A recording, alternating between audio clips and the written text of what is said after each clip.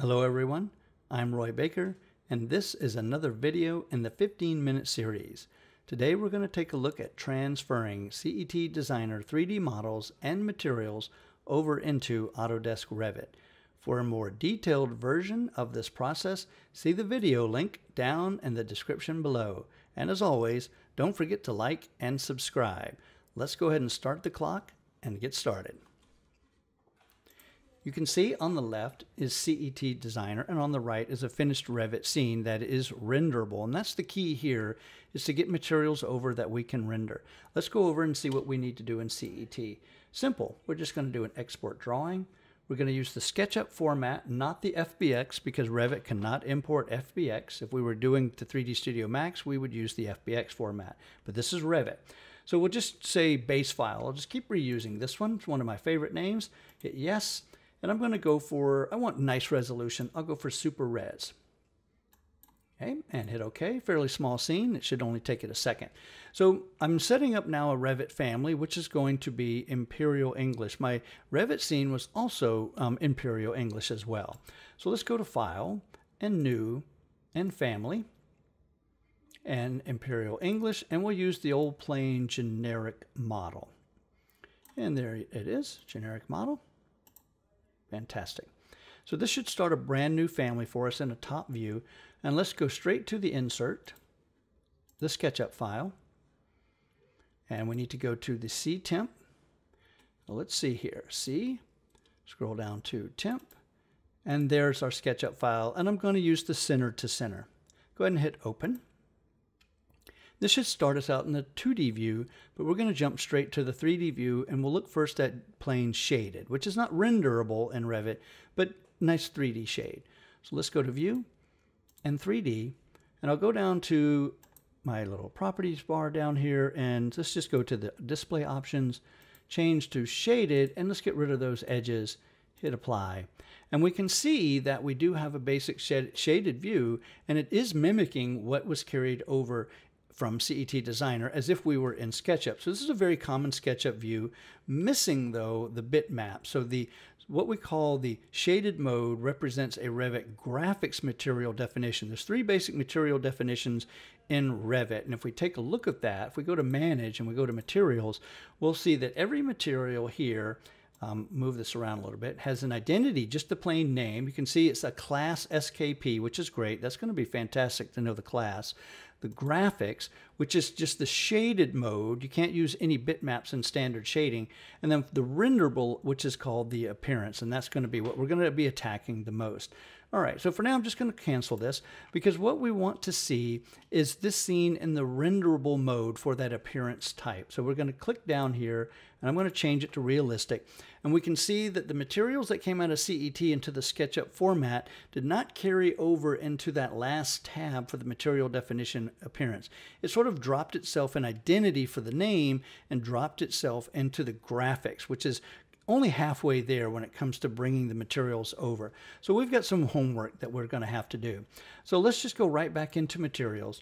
And the first thing is, in that identity, we know that all these came over through the class SKP.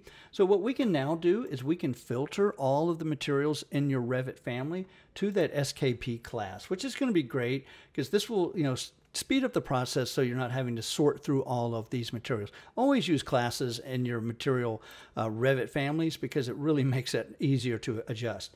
Now the names of these identity names, every one of these names, again, is your identity name. Looks kind of strange and convoluted, but it really makes sense. So this particular one here I know represents the wood bitmap because I've seen this kind of thing happen before.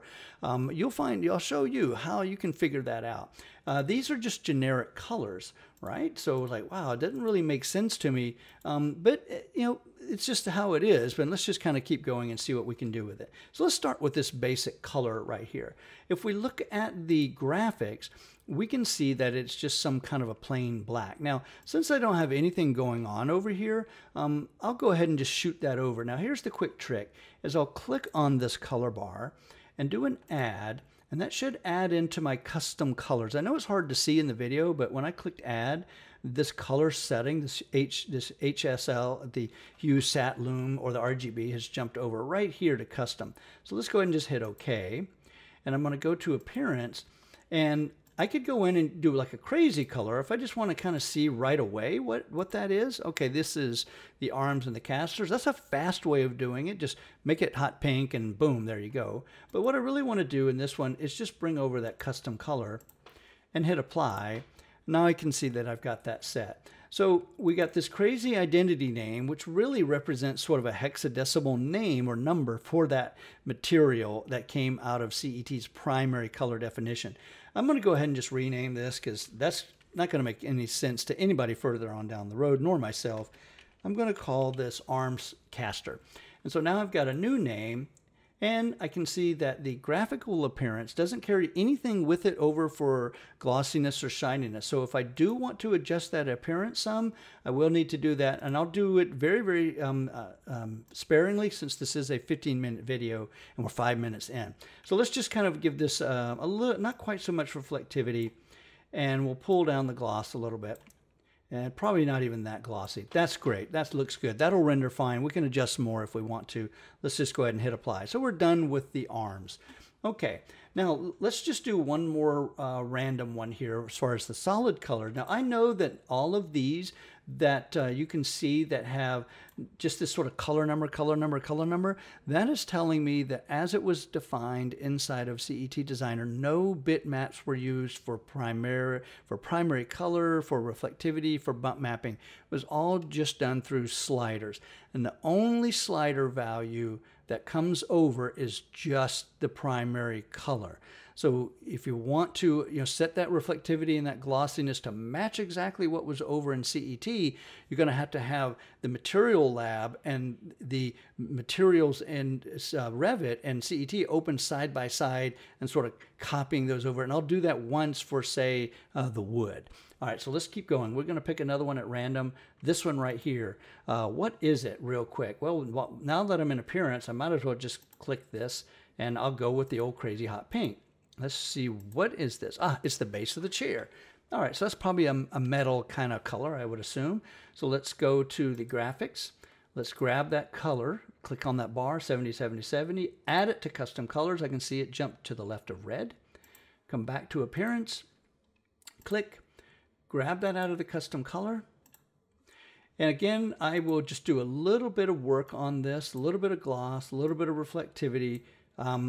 And one thing you can see is it's looking a little bit brighter than it should. What I typically find is that colors in Revit seem to be overlit unless you start working with your rendering status. So some of the fun things you can do is if I take that color that I've got here in custom colors, this is a neat trick, and enable tint, I can actually put that same color down in the tint and it'll actually match closer to the true color. Just a neat little Revit material trick for you, a little bonus. Okay, let's go and do one of the bitmaps. This one here, what are you? Let's see. Oh, it's something sort of a nice aqua, which is probably the screen. So if I want to see it real quick, might as well copy the color, even though I'm after a bitmap. So we'll just do an add. Go to appearance. Let's drop it in. This will be great for just a temporary quick way to see what we're dealing with. So it is the screen. It's way overlit. We could tint it, but let's just skip that for right now. We want to go after the image. So again, this bitmap name that we see, this crazy identity name over here, came from the bitmap that was used in the primary color definition of CET. We're going to be jumping over to CET in just a minute because we need to figure out what the material bitmap repeat size is. But for now, let's find the bitmap. So here's the neat trick, so you don't have to hunt a lot. Let's just copy this to the clipboard, go to Appearance, click on the big image button. It's empty right now. And where do you find those bitmaps? Where does CET dump them when you do a SketchUp export? Well, they're in your user local app data folder. I'll show you where mine is, and you'll have to find it on your system. So mine, if I go to the C drive, I'll go to my users, go to my user logon name. I'll go to my app data. If you don't see app data, you may need to go to your file explorer and reveal hidden files and folders. So I'll go to app data, local, CET data, 64-bit, custom, it's a strange location, SketchUp, and export.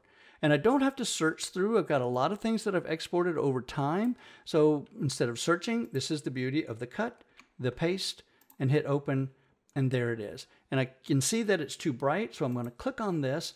And another trick that I like to do is simply drop the diffuse brightness of that bitmap down by 50%. I'll hit done, hit apply. That brings it down, but now the mapping coordinate isn't right. This is where we need to go back into CET and see, oh, I don't know what the repeat size is. It's probably a small bitmap sample, probably only represents a couple inches. So what is it? So let's just move this over to the side. CET, we'll go to Tools, we'll go to the Material Explorer and hit Pick down at the bottom and pick on the screen.